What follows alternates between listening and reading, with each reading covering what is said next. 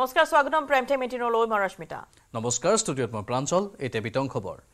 বৃহৎ সংখ্যক সমৰ্থকৰে শক্তি প্ৰদৰ্শন কৰি আজি জিলা আয়ুক্তৰ কাৰ্যালয়ত মনোনয়ন দাখিল কৰিলে হাই প্ৰফাইল প্ৰাৰ্থী তথা কেন্দ্ৰীয় মন্ত্ৰী সৰ্বানন্দ সোণোৱালে মনোনয়ন দাখিলৰ সময়ত সৰ্বানন্দ সোণোৱালক সংগ দিলে মুখ্যমন্ত্ৰী হিমন্ত বিশ্ব শৰ্মা ৰাজ্যিক বিজেপিৰ সভাপতি ভৱেশ কলিতাকে ধৰি বিজেপিৰ কেইবাগৰাকীও মন্ত্ৰী বিধায়কে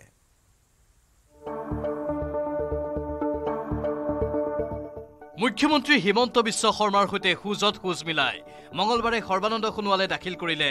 মনোনয়ন পত্ৰ ডিব্ৰুগড় সমষ্টিৰ সাংসদ প্ৰাৰ্থী সৰ্বানন্দ সোণোৱালৰ মনোনয়ন পত্ৰ দাখিলক লৈ ডিব্ৰুগড়ত সৃষ্টি হ'ল বিশাল জনসমুদ্ৰ ৰাইজে দেখুৱালে সৰ্বানন্দ সোণোৱালৰ প্ৰতি অকুণ্ঠ সমৰ্থন ৰাইজে দিয়া মৰম সহাৰিৰ বাবে কৃতজ্ঞ বুলি মন্তব্য কৰে কেন্দ্ৰীয় মন্ত্ৰী তথা সাংসদ প্ৰাৰ্থী সৰ্বানন্দ সোণোৱালে মই আজি এই মনোনয়ন পত্ৰ দাখিল কৰা অনুষ্ঠানত কৰা ভাৰতীয় জনতা পাৰ্টি আৰু এজিপি আৰু ইউপিপিএলৰ প্ৰতিগৰাকী ৰাজ্যিক পৰ্যায়ৰ নেতাক মই আন্তৰিকতাৰে ধন্যবাদ জনাইছোঁ আৰু মাননীয় মুখ্যমন্ত্ৰী ডক্টৰ হিমন্ত বিশ্ব শৰ্মা ডাঙৰীয়া আহি পেলাই আজি যেনেদৰে আমাক আন্তৰিকতাৰে শুভেচ্ছা প্ৰদান কৰিলে সহযোগ কৰিলে তাৰ বাবে তেখেতক মই আন্তৰিকতাৰে ধন্যবাদ জনাইছোঁ ৰামেশ্বৰ তেলী ডাঙৰীয়াৰ লগতে আমাৰ ডিব্ৰুগড় লোকসভা সমষ্টিৰ প্ৰতিগৰাকী বিধায়ক আৰু ৰাজ্যিক পৰ্যায়ৰ মন্ত্ৰী অসম চৰকাৰৰ মন্ত্ৰীসকলে আহি পেলাই যেনেধৰণে আমাৰ এই কাৰ্যকৰ্তাসকলৰ লগত অংশগ্ৰহণ কৰি যেনেধৰণে তেখেতসকলৰ মৰম চেনেহ যাচিলে তাৰ বাবে প্ৰতিগৰাকীলৈ মই আন্তৰিকতাৰে শ্ৰদ্ধা আৰু কৃতজ্ঞতা জ্ঞাপন কৰিছোঁ আৰু মই আশা ৰাখিছোঁ আগন্তুক দিনত আমি সকলোৱে মিলা প্ৰীতিৰে ৰাজ্যখনক দৃঢ়তাৰে উন্নয়নৰ ক্ষেত্ৰত আগুৱাই নিম লক্ষ্মীনগৰৰ গৃহৰ সমীপৰ আউনিয়াটি সত্ৰত প্ৰথমে সেৱালৈ পুৰণি হাইস্কুল খেলপথাৰত আহি উপস্থিত হোৱাৰ পিছতে উপস্থিত জনতাক সম্বোধি চমু ভাষণ ৰাখে সৰ্বানন্দ সোণোৱালে এই সভাত ৰাজ্য চৰকাৰৰ কেইবাগৰাকী মন্ত্ৰী ৰাজ্যিক সভাপতি ভৱেশ কলিতাৰ লগতে ডিব্ৰুগড় সংসদীয় সমষ্টিৰ আটাইকেইগৰাকী বিধায়ক প্ৰাক্তন সাংসদ ৰামেশ্বৰ তেলী আৰু আন বহু দলীয় নেতাই অংশ লয় এই সভাৰ পিছতেই ডিব্ৰুগড় আয়ুক্ত কাৰ্যালয়লৈ আগবঢ়ে সৰ্বানন্দ সোণোৱালৰ ৰেলী ইয়াৰ পিছতে আয়ুক্তৰ কাৰ্যালয়ত সৰ্বানন্দ সোণোৱালক সংগ দিয়ে মুখ্যমন্ত্ৰী হিমন্ত বিশ্ব শৰ্মাই আৰু আমাৰ সকলোৰে আদৰৰ সন্মানৰ শ্ৰদ্ধাৰ সৰ্বানন্দ সোণোৱাল ডাঙৰীয়াই ডিব্ৰুগড় লোকসভা সমষ্টিত ভাৰতীয় জনতা পাৰ্টি আৰু মিত্ৰজোঁটৰ মনোনীত প্ৰাৰ্থী হিচাপে মনোনয়ন পত্ৰ দাখিল কৰিছে তেখেতৰ মনোনয়ন পত্ৰ দাখিলৰ অনুষ্ঠানত যোগদান দিয়াৰ সৌভাগ্য অসমৰ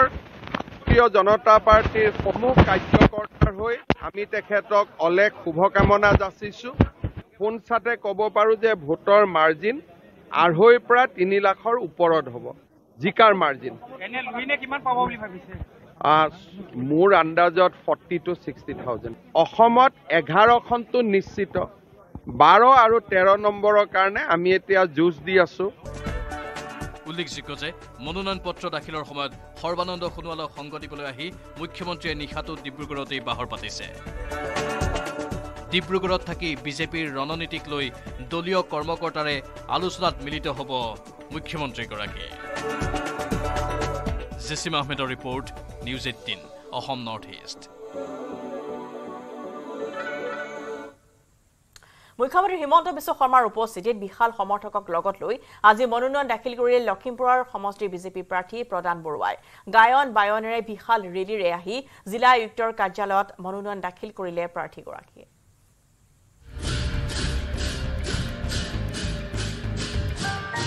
না সোঁফালে চাব না বাওঁফালে চাব কেৱল পদুমলৈ চাবলৈ আহ্বান না সোঁফালে চাম না বাওঁফালে চাম না পিছলৈ চাম খালি পদুমকে চাম ঠিক আছে পদুমৰ বাদে একো নাই পদুমকে ভোট দিম হ'ব প্ৰদান বৰুৱাৰ মনোনয়ন দাখিলৰ ক্ষণত ৰাইজক আহ্বান মুখ্যমন্ত্ৰী ডক্টৰ হিমন্ত বিশ্ব শৰ্মাৰ প্ৰদান বৰুৱাৰ মনোনয়ন দাখিলক লৈ উখল মাখল লখিমপুৰ গায়ন বায়ন আৰু ঢোলৰ সেৱত মুখৰ হৈ পৰিল লখিমপুৰৰ ৰাজপথ লোকে লোকাৰণ্য লখিমপুৰৰ আয়ুক্ত কাৰ্যালয় মুখ্যমন্ত্ৰীৰ উপস্থিতিত মনোনয়ন পত্ৰ দাখিল কৰিলে প্ৰদান বৰুৱাই জিলা নিৰ্বাচনী বিষয়াৰ হাতত প্ৰদান বৰুৱাৰ মনোনয়ন পত্ৰ দাখিল কৰাৰ পাছতে 2015ত ভূপেন বৰাই নিশ্চিতভাৱে বিজেপিত যোগদান কৰিব বুলি পুনৰ এবাৰ দোহাৰিলে মুখ্যমন্ত্ৰীয়ে ভূপেন বৰাই কৈছে আপুনি অহাবাৰ য'ত কণ্টেষ্ট কৰিব কেনেকে হ'ব তেওঁ পদুমত কৰিব মহিৰ পদুমত কৰিব দুইটা কেনেকে লাগিব মানে ভূপেন বৰা অহাবালে পদুম হ'ব নেকি ভূপেন বৰাই খুব কম দিনৰ ভিতৰতে বিজেপি লগত ভূপেন বৰা 100% আহিবই এইটো মোৰ পৰা আজি লিখিলা 2025ত আহিব এইটো 100% প্ৰদান বৰুৱাৰ ৰেকৰ্ড ভোটত জিকাৰ দাবী ভুৱন পেগুৰ লখিমপুৰ লোকসভা সমষ্টিৰ স্বাধীনৰ পাছৰ ইতিহাসত হায়েষ্ট ভোট পাই জিকিব আমাৰ ভাৰতীয় জনতা পাৰ্টি অসম গণ পৰিষদ সন্মিলিত গণশক্তি UPPLৰ প্ৰাৰ্থী প্ৰদান বৰুৱা ডাঙৰীয়া কংগ্ৰেছত ব্যাপক খহনীয়াৰ পৰিপ্ৰেক্ষিতত এবাৰ মূল প্ৰতিদ্বন্দ্বী ঠাৱৰ কৰিব নোৱাৰা হৈছে বুলি ক'লে প্ৰদান বৰুৱাই বিৰোধী মানে কংগ্ৰেছ তো এতিয়া ধাৰণাটো অলপ উলট পালট হোৱা নিচিনা মোৰ অনুমান হয় কাৰণ ইয়াতো মই দেখিছোঁ যে বিভিন্ন জেগাত বিভিন্ন ধৰণৰ মানে ইকুৱেশ্যনবিলাক চলি আছে সেইকাৰণে এতিয়া ঠাৱৰ কৰাটো টান পুৱা 9 বজাত গায়ন বায়নেৰে পৰিবেষ্টিত হৈ মনোনয়ন দিবলৈ ধেমাজিৰ ঘৰৰ পৰা ওলাই আহিল প্ৰদান বৰুৱা ধেমাজি চহৰৰ ঘৰৰ পৰা প্ৰদান বৰুৱা সংগ দিলে মন্ত্ৰী ৰণোজ পেগুৱে নিশা বিহালী ৰঞ্জিত দত্তৰ ঘৰত কটোৱা মুখ্যমন্ত্ৰী হিমন্ত বিশ্ব শৰ্মা উপস্থিত হোৱাৰ পূৰ্বে সমৰ্থকেৰে পৰিবেষ্টিত হৈ লখিমপুৰ পালেগৈ প্ৰদান বৰুৱা মনোনয়ন দাখিলৰ যাত্ৰাত মুখ্যমন্ত্ৰী আৰু মন্ত্ৰী ৰণোজ পেগুৰ লগতে সামিল হ'ল মন্ত্ৰী অশোক সিংহাল অতুল বৰা বিধায়ক ভুৱন গাম অমিয় ভূঞা নৱদলে বলিন চেতিয়া মানৱ ডেকা আৰু ভুৱন পেগু লগত সহস্ৰাধিক সমৰ্থক লখিমপুৰৰ পৰা সঞ্জীৱ লাহন আৰু ধেমাজিৰ পৰা মন বিকাশ Borgohain report news 18 Assam north east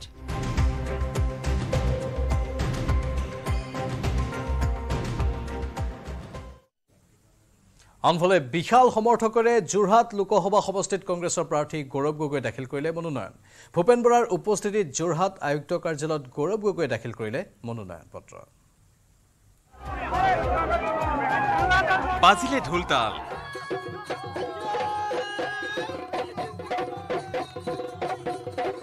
নাচত বিভোৰ নাচনীৰ দল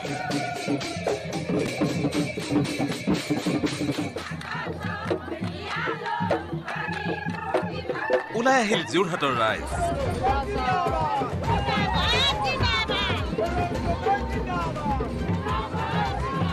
ৰাইজৰ উৎসাহৰ মাজতেই সাংসদ গৌৰৱ গগৈয়ে যোৰহাট সমষ্টিৰ হৈ দাখিল কৰিলে মনোনয়ন পত্ৰ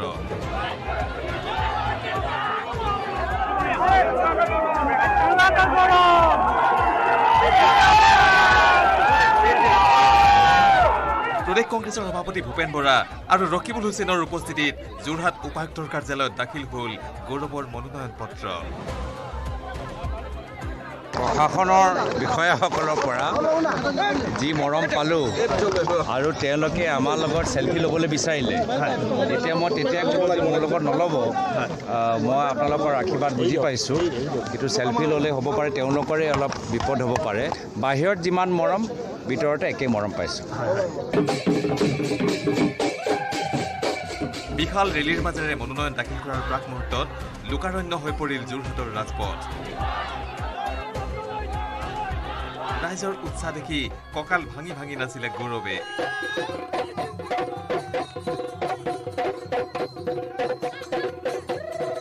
উৎসাহিত হৈ গৌৰৱে ক'লে এয়া ৰাইজৰ মৰমৰ নদী এয়া কেৱল গৌৰৱৰ মনোনয়ন নহয় গোটেই অসমৰ ৰাইজৰ মনোনয়ন আজিও আমাৰ একো আমি কষ্ট কৰিবলৈ হোৱা নাই মানুহবোৰ স্বতঃস্ফূৰ্তভাৱে ওলাই আহিছে মই ইমান আনন্দৰে ইমান ওলাই পাৰ হৈ আছোঁ আমাৰ একদম নদীৰ দৰে মৰমৰ এটা নদী ব্ৰহ্মপুত্ৰ নদী আছে অসমৰ মৰমৰ এটা নদী এটা বৈ আছে ব্যক্তিগত মনোনয়ন পত্ৰ নহয় এয়া হৈছে অসমৰ ৰাইজৰ মনোনয়ন পত্ৰ অসমৰ আশা কৰ্মী আংগনৱাড়ী কৰ্মীখিনিসকলৰ মনোনয়ন পত্ৰ এয়া হৈছে অসমৰ বাগানৰ শ্ৰমিকসকলৰ মনোনয়ন পত্ৰ এয়া হৈছে অসমৰ নিবনুৱা যুৱকসকলৰ মনোনয়ন পত্ৰ যোৰহাটৰ পৰা গৌতম বৰাৰ report news 18 Assam north east আৰু গুৱাহাটীৰ সৰুসজাই ষ্টেডিয়ামত আজি ভাৰত আৰু আফগানিস্তানৰ মাজৰ ফিফা বিশ্বকাপৰ যোগ্যতা নিৰ্ণয়কাৰী খেল সন্ধিয়া 7 বজাত আৰম্ভ হ'ব এই খেলখন ইয়াৰ পূৰ্বে 22 মাৰ্চত ভাৰত আৰু আফগানিস্তানৰ মাজত হৈছিল প্ৰথমখন যোগ্যতা নিৰ্ণয়কাৰী খেল সেইখন খেল গোল শূন্যভাৱে ড্ৰ হোৱাৰ পৰিপ্ৰেক্ষিতত আজি অধিক আকৰ্ষণীয় হ'ব মেচখন খেলৰ এদিন পূৰ্বে দুইখন দেশৰ প্ৰশিক্ষক আৰু অধিনায়কে সম্বোধন কৰে সংবাদমেল আজিৰ খেলৰ মুখ্য আকৰ্ষণ হ'ল ভাৰতীয় ফুটবল দলৰ অধিনায়ক সুনীল ছেত্ৰী ভাৰতীয় দলৰ প্ৰশিক্ষক ইগৰ ষ্টিকমাক আৰু অধিনায়ক সুনীল ছেত্ৰী আজিৰ খেলখনক লৈ যথেষ্ট আশাবাদী বুলি মন্তব্য কৰিছে আনহাতে আলহী দলটোৰ প্ৰশিক্ষক আসলে ৱেষ্ট উড আৰু অধিনায়ক হাৰুণ আমিৰিয়েও ক'লে ঘৰুৱা দলটোৰ বিৰুদ্ধে নিজকে উজাৰি দিব আজি আফগানিস্তানে আৰু আফগানিস্তান আৰু ভাৰতৰ এই খেলখনক লৈ এই মুহূৰ্তত সৰু সজাই যেটো উপস্থিত আছে আমাৰ জ্যেষ্ঠ সাংবাদিক বিপুল বৰ্মন বিপুল এই মুহূৰ্তৰ আমি পৰিৱেশ আপোনাৰ পৰা জানিব বিচাৰিছো খেল আৰম্ভ হ'বলৈ মাজত মাত্ৰ কিছু সময় বাকি আছে গতিকে কেনে ধৰণৰ পৰিৱেশ এই মুহূৰ্তত সৰু সজাই ৰশ্মিতা আৰু প্ৰাঞ্জল আপোনালোক দুজনৰ জৰিয়তে আমাৰ দৰ্শকক জনাব বিচাৰিছো যে আৰু মাত্ৰ 50 মিনিট পিছতে এই সৰু সজাই যে আন্তঃৰাষ্ট্ৰীয় ষ্টেডিয়াম এই ষ্টেডিয়ামতে ফিফা আণ্ডাৰ-17 ৱৰ্ল্ড কাপ হৈছিল তাতে ভাৰত আৰু আফগানিস্তানৰ খেল অনুষ্ঠিত হ'ব আৰু এখন অতি গুৰুত্বপূৰ্ণ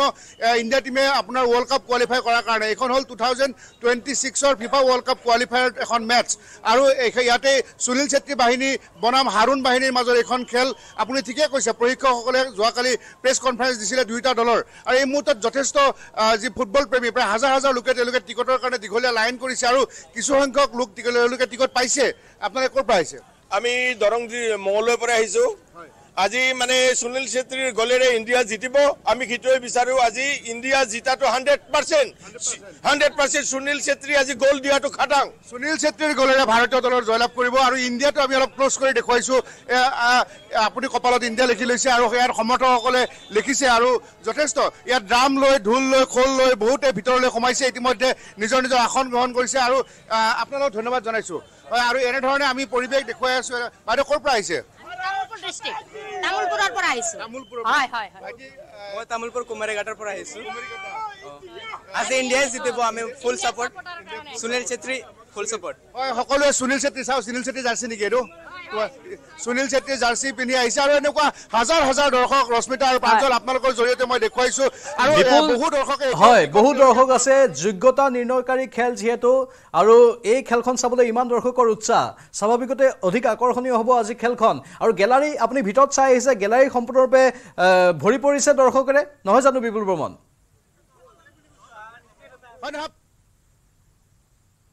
তুলনামূলকভাৱে যথেষ্ট দৰ্শক হ'ব ইয়াৰে কেপাচিটি হ'ল 25,000 কিন্তু আজি খেলখনৰ কাৰণে প্ৰায় 18 পৰা 20,000 দৰ্শকক আশা কৰা হৈছে আৰু সেই ধৰণে টিকট বিক্ৰী হৈছে এই মুহূৰ্তত সৰু সজাই ষ্টেডিয়ামৰ বাহিৰৰ পৰিৱেশ দেখুৱাইছো এই লোকসকলে এতিয়ালৈকে টিকট তেওঁলোকে কাটিবৰ কাৰণে দীঘলীয়া শাৰী পাতিছে আৰু আমাৰ গ্ৰুপটোত আচলতে খেল আছে কাটাৰ আৰু আমি ইণ্ডিয়া 2 নম্বৰত আছো কুৱেইট 3 নম্বৰত আছে আৰু আফগানিস্তান 4 নম্বৰত আছে গতিকে আজিৰ খেলখনত জয়লাভ কৰাটো যথেষ্ট গুৰুত্বপূৰ্ণ তেতিয়াহ'লে আমি নেক্সট খেলখনত ভাল হ'ব চাওক এবাৰ প্ৰাঞ্জল আপোনাৰ জৰিয়তে দেখুৱাইছো কিমান মানুহ হাজাৰ হাজাৰ মানুহে এটা টিকটৰ কাৰণে তেওঁলোকে দীঘলীয়া শাৰী নিশ্চয় মানে এই শেষ মুহূৰ্ততো টিকট কাটি আছে 10 মিনিট সময়ো নাই এতিয়াও টিকট কাটি আছে দৰ্শকে আৰু টিকট কাটি কাটি প্ৰৱেশ কৰি আছে স্বাভাৱিকতে উৎসাহপূৰ্ণ পৰিৱেশ বিপুল বৰ্মন ধন্যবাদ জনাইছো পৰৱৰ্তী সময়ত আকৌ আমি লাইভ দেখুৱাম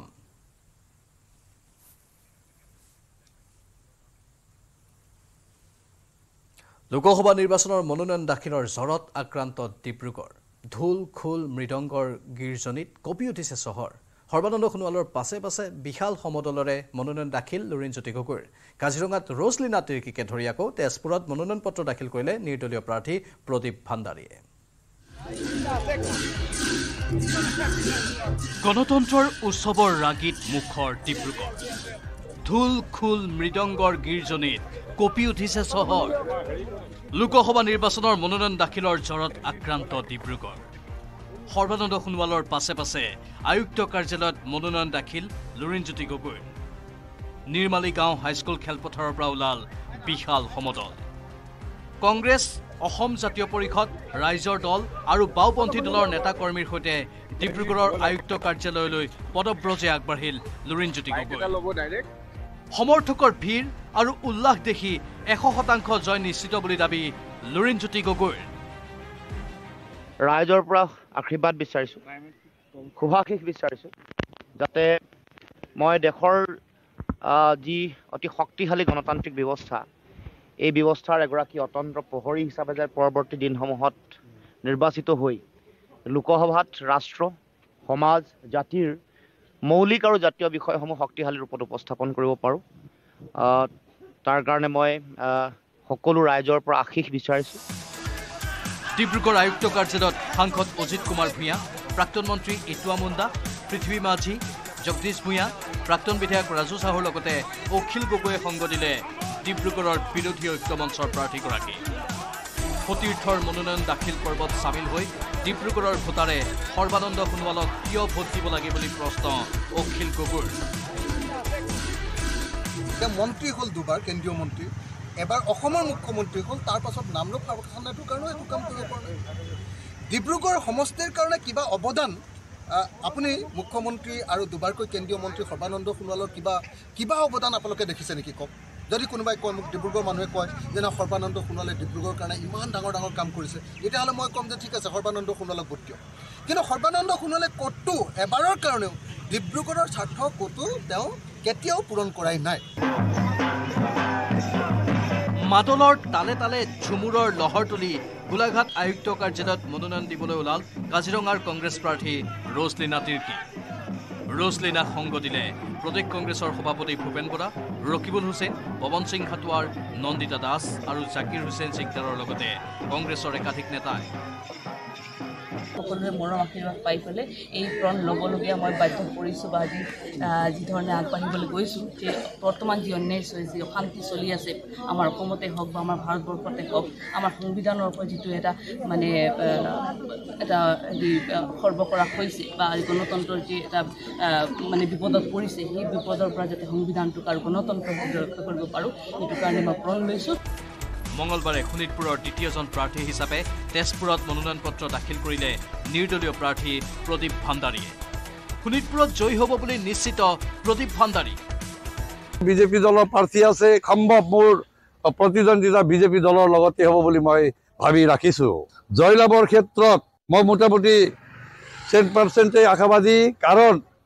শোণিতপুৰীয়া ৰাইজে নতুন চেহেৰা এটা আশা কৰি আছে। গতিকে অহা দিনত সেই ৰাইজবিলাকে মোক অতি সুন্দৰকৈ জিকাব বুলি মই ভাবি ৰাখিছোঁ। এইদৰেই মঙলবাৰৰ দিনটোত গণতন্ত্ৰৰ উৎসৱত মুখৰ হৈ পৰিল লখিমপুৰ, তেজপুৰ, গোলাঘাটকে ধৰি দেশৰ কেইবাখনো জিলা সদৰ। ডিব্ৰুগড়ৰ পৰা জেছিম আহমেদ, গোলাঘাটৰ পৰা ইউনিছ আলী আৰু তেজপুৰৰ পৰা হিমন্ত কুমাৰ নাথৰ report, news 18 Assam north east.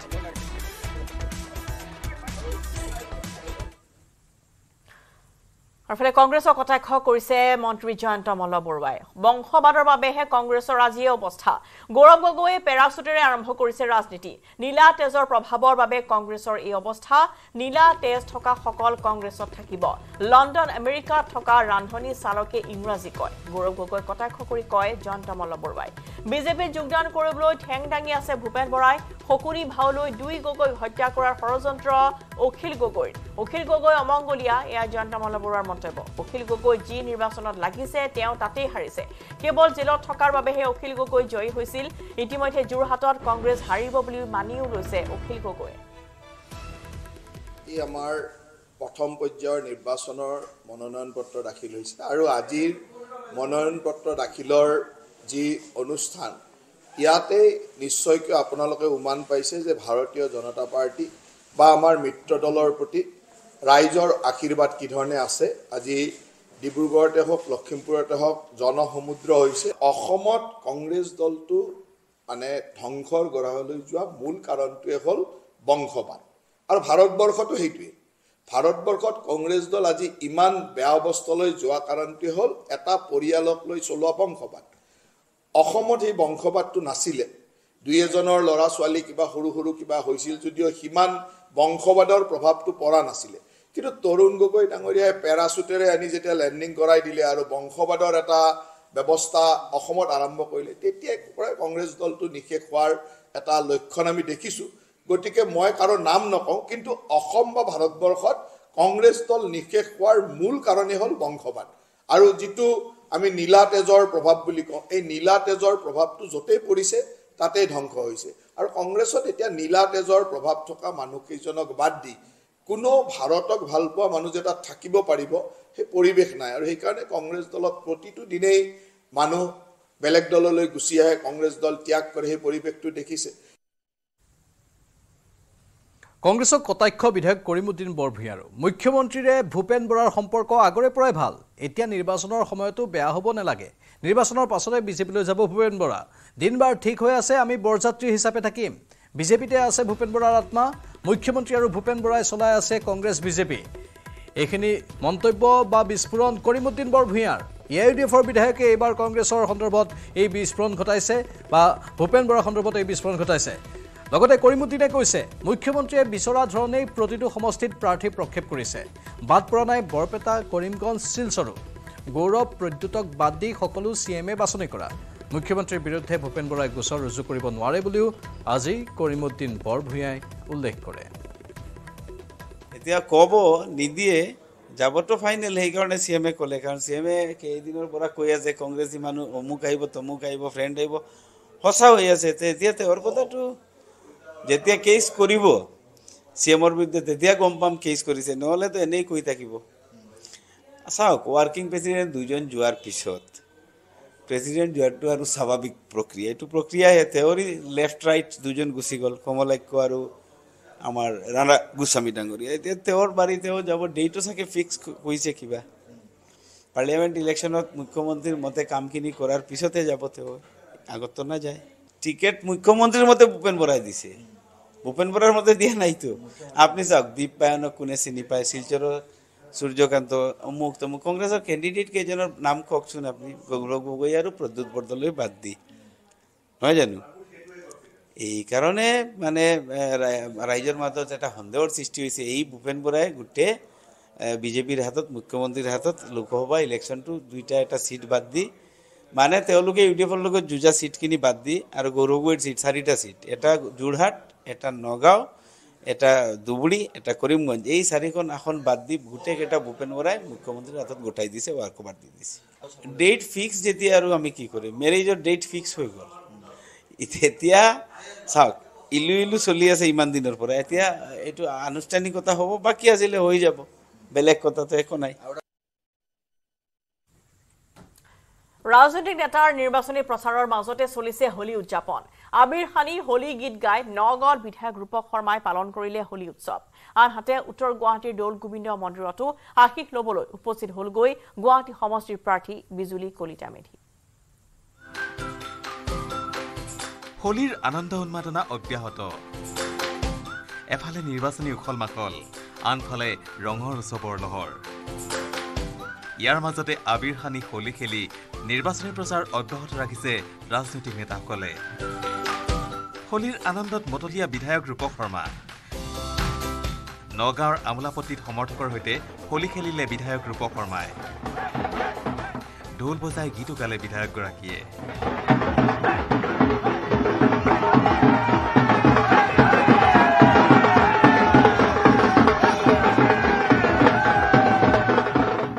অসমবাসী ৰাইজলৈ হ'লে বহুত শুভেচ্ছা লাগে সকলোৰে ৰংবোৰ যাতে আবিৰৰ ৰঙেৰে ৰাঙলী হৈ পৰে তাকেই কামনা কৰিছোঁ সমূহ অসমবাসী ৰাইজৰ মংগল হওক আজি পুনৰবাৰ আজি পবিত্ৰ দিনটো সকলো ৰাইজলৈ মই মোৰ ফালৰ পৰা বহুত শুভেচ্ছা জনাইছোঁ ইফালে হোলীৰ উখল মাখলৰ মাজতেই দৌল গোবিন্দৰ আশীষ ল'লে বিজুলী কলিতা মেধিয়ে দৌল গোবিন্দ মন্দিৰত উপস্থিত হৈ নামতিৰ বেশত নাম ধৰিলে গুৱাহাটী সমষ্টিৰ সাংসদ প্ৰাৰ্থী বিজুলী কলিতা মেধিয়ে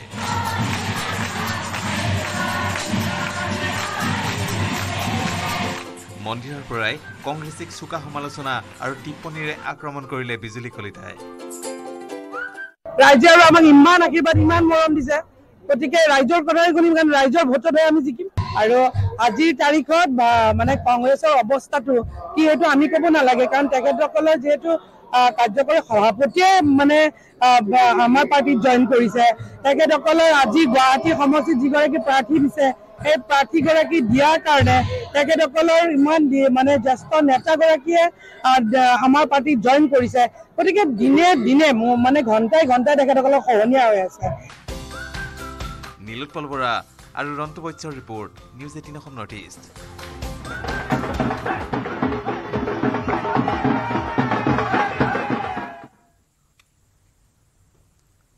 মুখ্যমন্ত্ৰীয়ে ভূপেন বৰায়ো বিজেপিত যোগদান কৰিব বুলি কৰা মন্তব্যৰ পাছতে সংবাদমেল পাতি ভূপেন বৰাই প্ৰত্যুত্তৰ দিলে মুখ্যমন্ত্ৰীক টুলুঙা মন্তব্যৰ বাবে মুখ্যমন্ত্ৰীৰ বিৰুদ্ধে আদালতৰ দ্বাৰস্থ হোৱাৰ হুংকাৰ ভূপেন বৰাৰ